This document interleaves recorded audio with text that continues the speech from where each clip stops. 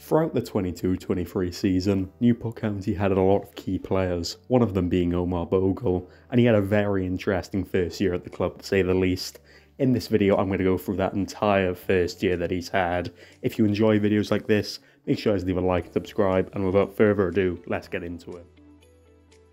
Bogle signed for Newport on the 30th of June 2022 from Hartlepool for an undisclosed fee, signing a 2-year contract. The striker had formerly played for clubs like Grimsby Town, Cardiff City, Wigan Athletic and Doncaster Rovers. The striker had been welcomed by Newport fans not only because of his EFL experience, but also because we needed to replace Dom Telford, the Golden Boot winner from the season before, who left Newport to join Crawley Town.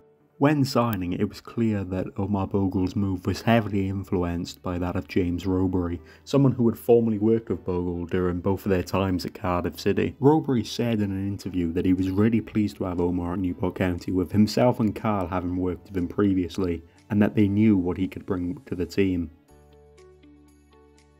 Bogle made his debut on July 30th, 2022, where he scored in a 1-1 away draw against Sutton United. Robury departed Newport on October 10th, 2022 after a poor run in form that led Newport 18th in the league after 13 matches and just a couple of points away from the League 2 drop zone. During this time, Bogle had managed 6 goals in 13 games, which were all starts and most of the full 90. His most recent goal at that point was on the 1st of November, where he netted against league leaders Leyton Orient in a magnificent 2-1 away win. His other league goals had included that against Salford in a 2-3 home loss, Tranmere in a 2-1 home win, and 2 goals in a 4-0 win to Harrogate Town. I'll also mention here that I will not be including cup games in this video. Graham Coughlin was appointed as Newport boss on October 20th, 2022, signing a 2.5-year contract. Bogle would go on to score on the 3rd game under Coughlin, scoring a goal against Northampton Town away in Coughlin's 3rd game in charge, as well as providing a lot of good creativity and runs in the previous games. Bogle would go on a 15-game streak of not providing any goals or assists. While in these games he did not provide any goal contributions, he did provide some good passing of play and a decent show of fitness and drive to get goals.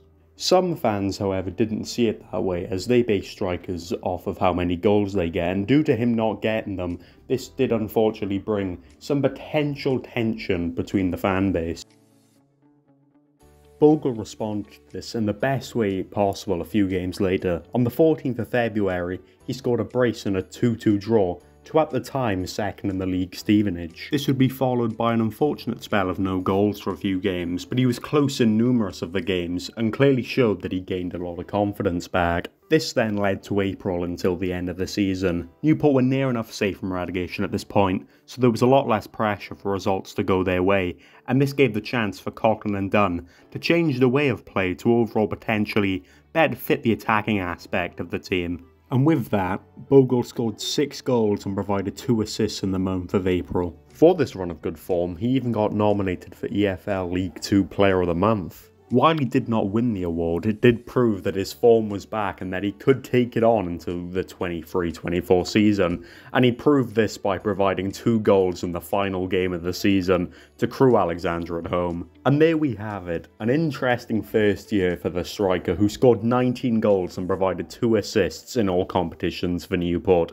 in his first season at the club, a very good return for the 29-year-old. While he went on a few dry patches in the 22-23 season, he did prove his class by getting into the contention for League 2 Player of the Month in April and having some great form towards the end of the season. Hopefully he can kick on going into the 23-24 campaign. Let me know what your thoughts are on Omar Bogle's first season at the club, and can he kick on going into next season? Make sure guys to leave a like and subscribe, trying to hit 100 by the start of the 23-24 season. Support the channel in whatever way you see fit using the links in the description, and yeah, I hope you enjoy the rest of your morning, afternoon or evening depending on when you're watching this, and take care.